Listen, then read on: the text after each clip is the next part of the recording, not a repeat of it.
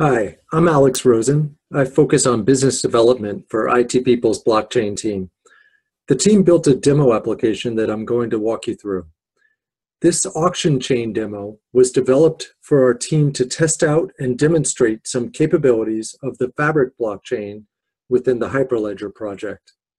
We've made the code for the application available on GitHub.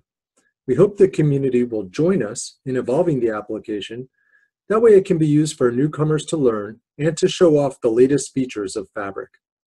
I have a few slides to set the stage for what you'll see in the demo. So this is an art and antiques auction. It was envisioned to include a business network that might have buyers and sellers, auction houses that might compete to facilitate auctions, banks that might provide financing during sales, shippers to move items, and insurance that would come into play potentially at multiple stages of this process. So we wanted to build it as a blockchain application. We think it has benefits there because blockchain would allow multiple stakeholders to trade on the common platform. They transact against a common ledger. The blockchain can be used to ensure the authenticity of the items and to track them over time. And the Fabric blockchain in particular enables for parties to have private contracts between them. So it's a bit different than other blockchain technologies, but might be valuable in this kind of scenario. And ultimately, this could be a decentralized alternative to markets like Amazon and eBay. So we built one basic auction scenario where a seller who owns assets desires to place an item on auction, and they might communicate with one or more auction houses. The auction house could evaluate the item, they could authenticate it, determine a valuation, and accept the item and decide to put it on auction for the seller. They would specify some criteria for the auction. In our case, it's just really the duration of the auction. And then bidders would come in and place bids. And we do allow for a reserve price to be set and a buy it now price to be set for the item. So bidders bid, all of their bids are recorded into the blockchain. If a bid is below the reserve price, it will be rejected by business logic we built into the solution. Ultimately, there's a timer. The highest bid becomes the hammer price for the item, and a settlement process would begin. In our case, it's a simple settlement process where a new owner item key is generated and can be used just provided to that new owner. But there could be more complex settlement scenarios in a future version of the application. We also wanted to just build a basic asset transfer capability. So if a seller owns an asset, they might just want to transfer it to a friend or family member. And so we have that capability. The price doesn't change in that scenario, but a new key is created. So in order to set up the demo, we have to load a few things. So we're actually loading users into the blockchain. This eventually could be something that could be done externally or integrated with a directory service. But for our case, we're loading in users that we'll use in the demo. And then we also load in a series of assets. So an asset has an asset owner, which would be one of our users, registers the asset. We have some logic that verifies the owner is a valid party.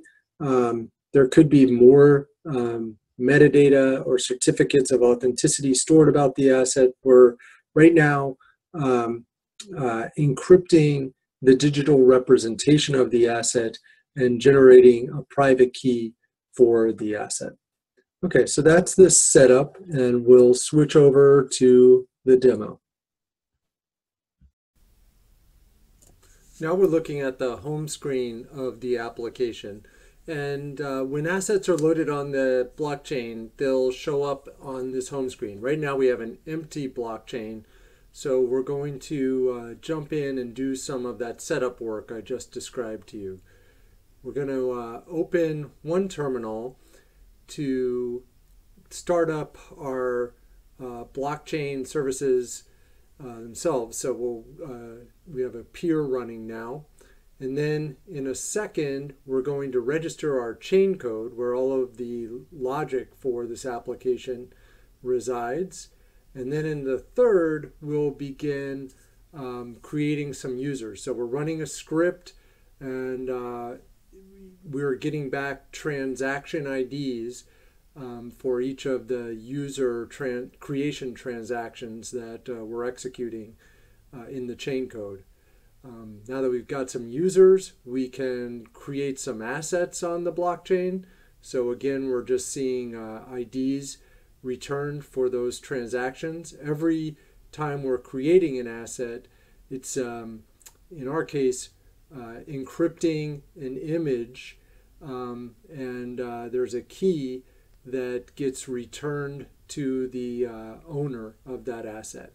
So now we've refreshed the home screen, and we can see we've got a bunch of assets available for us.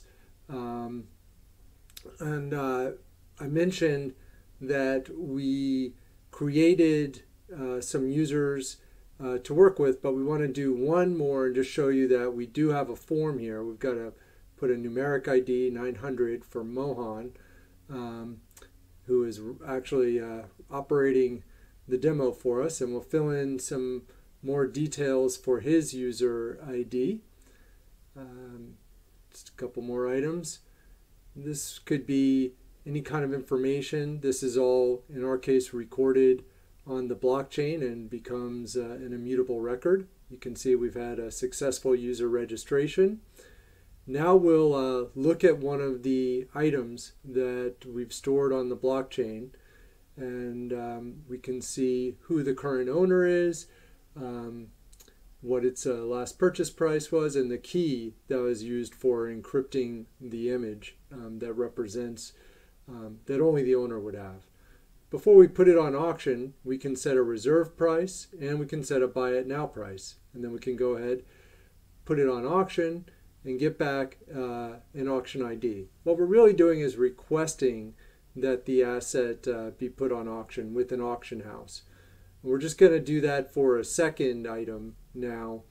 Enter in a reserve price, request that it be put on auction, and we get an ID back. Now we're going to switch over to a role like an auction house where they would see the requests that have come in, and they can look at the details of those requests. So what item is being requested, what user is requesting to put it on auction, and then they can choose whether or not they want to open up an auction. So they're going to open this auction, and they're going to set a duration for the auction. So we just set a minute, and it's going to actually tick by a little bit fast. I'm running this video a little faster for you. So now we're going to start placing bids, and you'll notice this particular bid is below the reserve price, so it gets rejected. But the next bid is within the range, above the reserve, and each of these bids is getting recorded onto the blockchain. An event is being generated whenever a new highest bid is received, and our user interface is capturing those events and presenting the highest bid. So now we've got an auction closed. We can go back and look at the details here and see that we've got a new purchase price and a new owner. Mohan owns this artwork now, and he's got a new key for that particular asset. The last thing we'll show is just a asset transfer. So here you would just choose an asset and then choose who you want to transfer it to, and click transfer. And then when we go back and look at the asset, we will see that that did succeed. The price hasn't changed, but the owner has changed, and we've generated a new key for the asset. So that's what we wanted to show you in this demo. Thanks a lot for taking a look, and as a reminder, this code is up on GitHub, and we'd love to have your feedback and participation in evolving it.